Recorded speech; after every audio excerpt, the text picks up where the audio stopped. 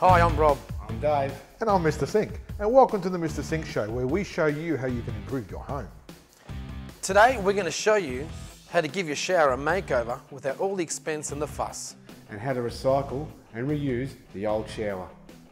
We'll also be interviewing a shower sealing specialist with his tricks of the trade, including how to stop a leaking shower without replacing all the tiles. And get rid of that old mould. Well, let's get started. Okay, on site, and we have our dirty shower. Okay, well, check what this can we out. do with this? Tiles look okay. We don't really need to change the tiles because they're still in pretty good nick. The grout has had better days, I reckon. Look, there's some mould growing in the corner. There's even some grout missing around there. And it could do with a really good clean. I mean, we can really save a lot of money here and just do like a quick makeover. Just clean it up, change the grout, and make it look brand new for a fraction of the cost. And I think I know the perfect person to do that for. Tony from TAC Tiling and Shower Seal. Come on down. How are you, Tony? How are you, mate? Very good. Good, how are you? Can you help us? This shower. I sure can, that's what I do for a living. Let's go have a look. Let's have a look. Okay, we'll have a look at this. This looks like a common problem that happens to a lot of showers after a few years of use. Okay. You've got some grime, soap scum in the corners, bit of mould, bit of grout missing around the drain, which is crucial to fix that because you get water leaking through, gets underneath and starts lifting up tiles, so we'll fix that up as well. Okay. Remove all that old mouldy silicone. Now can we save the tiles? Just by looking at these, if we look at the tiles and we tap them, they're all pretty solid, meaning we can save these tiles, that's not an issue. It's more of a cosmetic. So if you get like a hollow sound in the tiles? Drummy sound, a lot of times tiles have got a slight movement in them. That's when the job's a lot more serious. Things need to be removed, but at this stage, we can save the tiles? it's saved, yes, it can be saved. Okay, so we can do it at a fraction of the cost, which Correct. is fantastic. What we're going to do, we're going to remove all that silicone. I'm going to open up the gap around the drain so we can fill that with either grout or an epoxy, whatever's required at the time. We'll clean it all up, re-grout it, and then we'll seal it with a penetrating sealer. And that should give the shower a lot more years. Okay, first thing we do with a scraper with a sharp blade on it, as you can see, we just go through the process of removing bits and pieces that people have put in over the years. Silicone, patch up grout, which is a common occurrence that people do to their showers.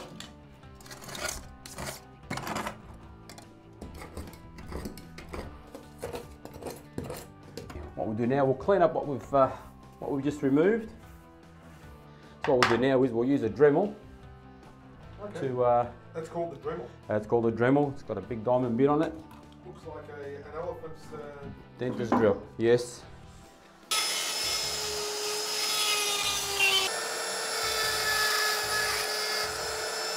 The main reason for that I use that is I like to roughen two surfaces. That way the epoxy bonds to it, and epoxy isn't readily available. So if you are going to do this yourself, you'd use a caulking compound, which is silicone based. You can generally get that in whatever colour your grout is, and you don't need to do this then. What we'll do now is I think Rob's going to give the shower a clean for you. Once it's clean, I'll come back in. We might re-grout the base and then we'll seal the edges.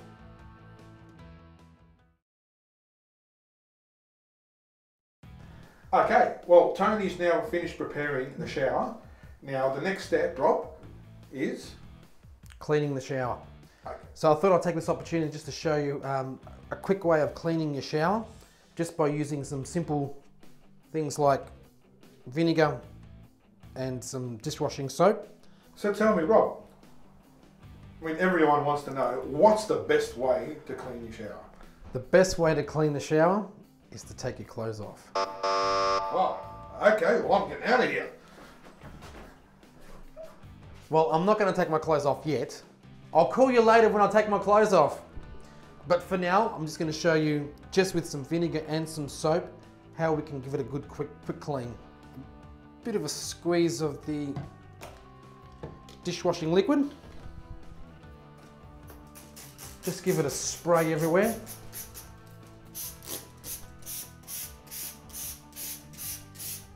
Over the taps. Make sure you get even around the chrome parts of the shower and the shower rose. Okay, we'll leave this for about maybe 20 minutes. Come back and we'll wash it down. What I'm going to do, I'm going to take this shower rose off and we're going to give this a nice good clean. So in its place, just temporarily, I'm going to put this in. This will make it a lot easier to wash down the shower. Now it's time to take my clothes off. And most importantly, so I don't wet my hand. Okay, you'll see that there is a lot of build up here. So the vinegar and the soap is probably not going to be enough. So what I'm going to use is a bit of baking powder, or baking soda, and scrub it down. Get a bit of a rub. I'll give it a rinse.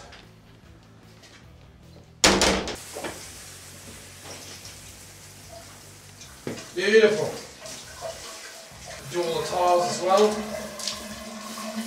After you finish rinsing the shower down, best way to keep it clean and maintain it for everyday use is to squeegee. So if you do this every time you've had a shower, you don't have to worry about too much build up. Job done. Now I can get dressed. Okay, well I just got back to check the shower. Rob was meant to clean, which he didn't do a very good job. There's still soap scum on the tiles, still pretty ordinary. So I'm gonna have to do it myself and Rob can go and make some coffees. What coffee do you want? Short black, thank you. One sugar, yeah, that'll be fine. The bulk of the soap scum is generally on your bottom 2 or 3 rows of tiles, but this one here will clean the lot. Soap scum, generally you need one of these to get off because it's happy being there unless we entice it.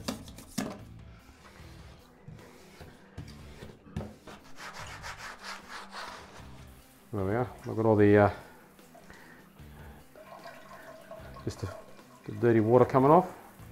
And with a towel, we just dry the excess off as much as you can. That's just a heat gun, your standard heat gun. What we're going to try and do is blow the water out from the internal corners so we can seal it. It needs to be dry simply because silicones, grouts and epoxies won't bond if there's too much water behind it. Silicone, if you apply silicone on it when it's wet, it'll just peel off. As quick as it goes on, it'll come off. Same as the epoxy. With a grout, it's not too bad. You put an additive inside the grout, it'll bond, but ideally it shouldn't have any water there. So that's why we're using the heat gun. It's a lot quicker than you could leave it for a day, leave it overnight and then come back tomorrow and do it. But this way we can all get the job done in a day. Just your standard everyday little fan heater. So while that finishes drying off, we'll mix the grout, get the silicone organised and we'll come back and finish it all off. Well, we have Tony here from TAC Tiling and Shower Seal. I got that right this time, didn't I? Yes, well done. Very good. And in this segment, Tricks of the Trade, we're going to talk to him about a few of the tricks of the trade. So, Tony, tell me, what is your trade and what do you do?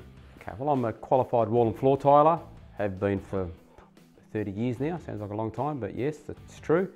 I don't do a lot of wall and floor tiling anymore for builders as much. I do a lot of what we just did here today, repair leaking showers, bathroom renovations and so forth. What do you need to do to become a tiler if you want to become a tiler? It's a 4-year apprenticeship, which is generally it's 3 weeks working on the trade, 1 week you're at school, or it's 1 day a week you go to school, get your qualifications, become a wall and floor tiler. Are there different types of tilers? Lots of different types of tilers. There's there's pool tilers, wall and floor tilers, people that specialise in marble, granite, stone. Saying that, it's generally the same apprenticeship. When you're dealing with stone, it's more of a stone masonry apprenticeship, but it's all in that same field. So what kind of tiler are you? Oh, a pretty good tiler. So can you share any of your tricks of the trade? Well, I shared a lot while we were doing the job. Number one trick was spray gun with the silicone. The way you mix your grout, the way you mix your glues, they've all got to be a certain consistency. And a lot of it's setting up, preparing the job.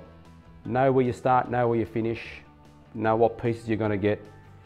It's not easy to just start at the door and work your way back, or start at one wall and work your way across. The wall's at a level, you've got to plumb it up. All sorts of little things that you spend half a day preparing, makes the job easier and a lot cleaner and neater later on. I've also noticed that you wear knee pads. Is there a reason why you wear knee pads?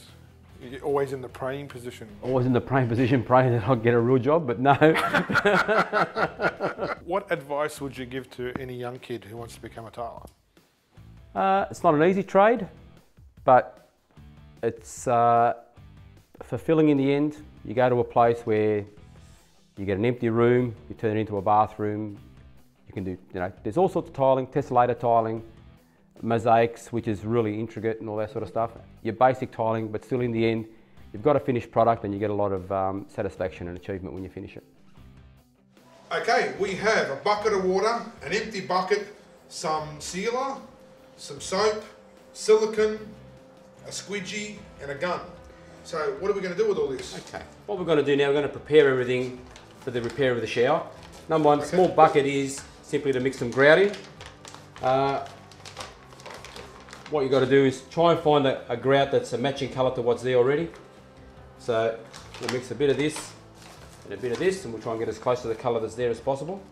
Okay, so there's a bit of an art to colour matching, is there? Well, there is, because there's lots of different grouts on the market. Every company makes their own shade, their own colour, so we get as close as we can. Okay. This white liquid is a grout additive. What this does is helps the grout bond to the surface. If you just mix it with water, which is what generally happens, it'll work, but it won't work in this situation because we're doing a repair. So this will help it bond to the old grout, to the tiles. I don't use that fully in there because then it gets too hard to work with. So we mix it and mix a bit of water in there as well. So can you actually show us what the correct texture of the grout should be? Once I've got it where I want it, I'll pull a bit out and we'll show you. It should be like the consistency of toothpaste. There it is there. As you can see, it's consistency of toothpaste. So if you make it a bit too wet, just keep adding a bit more grout. Just very simple. Okay. What this is just dishwashing liquid and water. And that, I'll show you why we need that later when we're working with silicone. Okay, so now that we've got this product, what we'll do the grout first.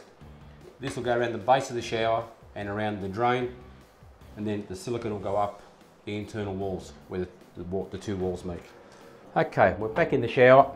The heater's done its job, so we'll turn that off, get rid of that. If you leave the grout for a few minutes, it starts to go hard, but once you stir it again, it goes back to sloppy, so that's not a problem. Grab a bit of this, put it on our squeegee. In this sense, the shower was pretty good. The grout's still in one piece, so it doesn't really need to be re-grouted. So we'll just apply this to the corners. Because it's got the additive in it, it'll bond and it'll stay there. Normal grout would just fall out.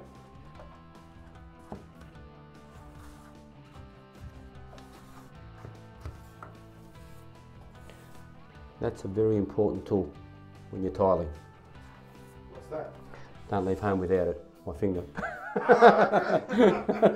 All I'm doing is pushing it in, just so once this goes in and hits the two tiles, it virtually bonds them together because it's a bonding agent. So it just gives it more chance of staying there. Ah, gotcha. Okay, just looks messy now, but once we clean it. Grout generally you can leave for 10 or 15 minutes to dry, but once you put the additive in, which we did before, the grout dries a lot quicker, so you've got to move that a little bit faster and get it cleaned before it dries. We're putting the sponge on a bit of an angle, so it gives it a bit of a cove effect. Okay, the next process we do, we're just going to fill around the drain. What we're doing is putting masking tape over the drain because we don't want grout going into your drain, because once that goes hard, it'll block up your drains. Just cut off the edges. Again, the grout with the additive. As you can see, it's been sitting there for a while, so it looks like it's gone hard, but once you stir it up, it'll be fine. Chocolate mousse. Chocolate mousse. With the squeegee, you just push it in as hard as you can into those joints. That's why the masking tape's there. If you do that and that all goes into your drain, it'll clog it all up.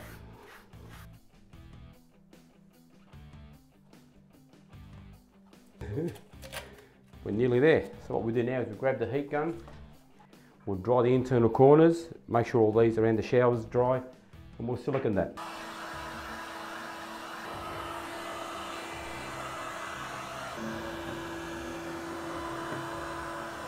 Okay, next process is we're going to put the coloured silicone into the internal corners. We use a silicone there because corners tend to flex, so this has got more chance of surviving. With the nozzle, determine how big you cut that. Depends on how big the joint is on the wall. That's an average joint, so we'll cut that on an angle like that. You can see that. So all we need now is soap and water, which I said before, an isopol stick, and toilet paper. So it'll all make sense in a minute. Apply the silicone. Soap and water, we spray that on. Liberally spray that on. What's the soap and water do? What that does is stops the silicone from sticking to the tiles now. Once it's wet, silicone doesn't stick. So we've applied the silicone where we want it, where it's dry.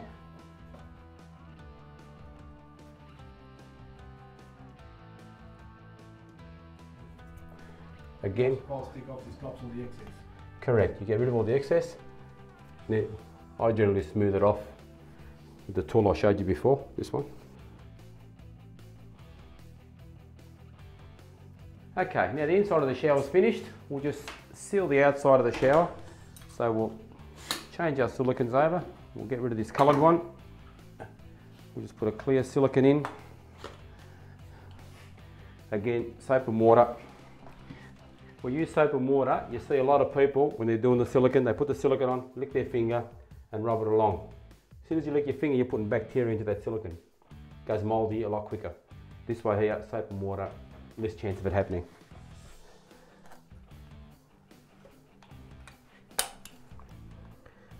These corners in showers are pretty crucial to seal properly because that's where they always leak from. Right.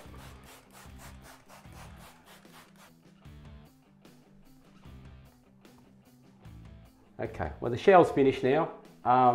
You can scrub and clean this tomorrow to your heart's content. Get it as clean as you like. Like I said, in the internal corners, you could also put a two-part epoxy. That's got to be done by a qualified tradesman. It's not an easy product to use and it's not readily available. You could also do the silicone, the coloured silicone, like I did on the internal corners, like I did here. Very easy to do. Apply it neatly, spray gun with soap and water. Go and buy a paddle pop, have an ice cream stick, and you can do that. That's very easy. Toilet paper just keeps everything clean.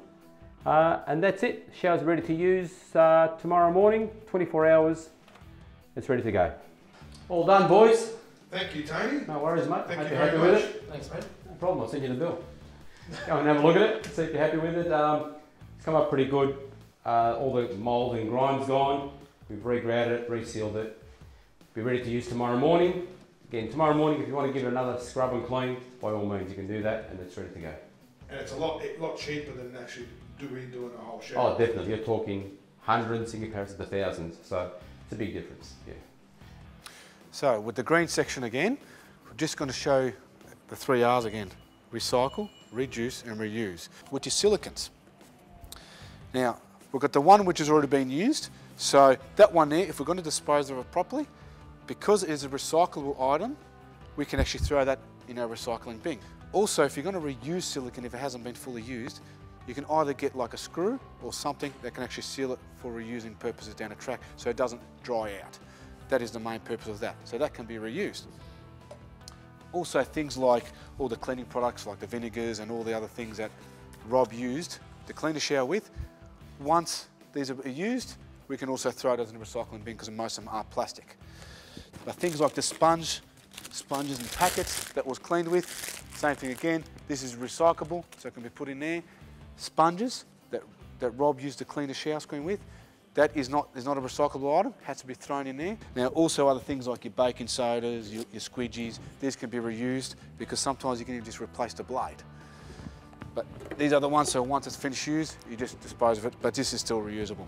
When Tony removed all that silicon, that is not recyclable, but it can be put in your general waste bin. Also, you notice that he was using a lot of icy-pole sticks. Now, if you're going to prepare yourself for something like this, it might sound silly, but if you want to get your kids or you want to have your own icy poles, lick it away, and then reuse those icy pole sticks, brilliant idea. That is recycling and reusing and reducing at the same time. So that's another way of doing it as well. Otherwise, you can buy icy pole sticks from certain places. But in a situation like that, you're helping out the environment at the same time and enjoying an icy pole. Now, in regards to also the bottles as well, depending on what's inside, they're generally your cleaning products. They're in general quite safe. So we don't recommend you tip them down your sinks and that type of stuff because some of these are acidic and they can actually burn even your parts and your plumbing underneath. So what is actually recommended is keeping in the bottles that they are because they're generally safe in there and then recycling them with whatever's left over inside there within your recycling bins or whatever bin is suitable. But just remember, with your 3 R's, reduce, recycle and reuse, but at the same time, always read labels and just double check with procedures. Okay, Tony's finished his job. Even the squeak has come out of here. Yeah, wow. And Look how clean it is. all the mould in the corner's all gone. Oh, beautiful. Well, the owners of the house will be pretty wrapped with this. They'll get at least another 10 years out of this. And it's all clean, leak-proof now. Yep. Great. Done a good job. Hey Rob, you forgot to fix the shower. No, I just gave it a good clean. Oh, beautiful. Let's put this back. We'll show the guys how easy this is to do. Now, although this is plumbing, this is not actually something that you need to be a licensed plumber to do. So, oh, you don't want to get mad here. okay, so put the Teflon on, and when you put Teflon on, always go the same way you screw in, which is clockwise.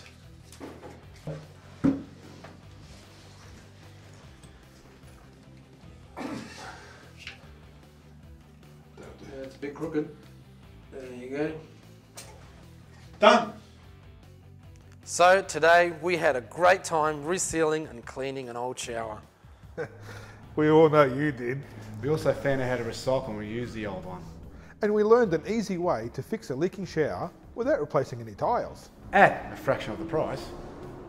Now we'd love to hear from you, so if you have any questions about today's show or any future projects that you may have, contact us on our website at www.mrsinktv.com.au. We all hope you enjoyed the show. Well, I'm off to have a shower. So, we'll see you next time.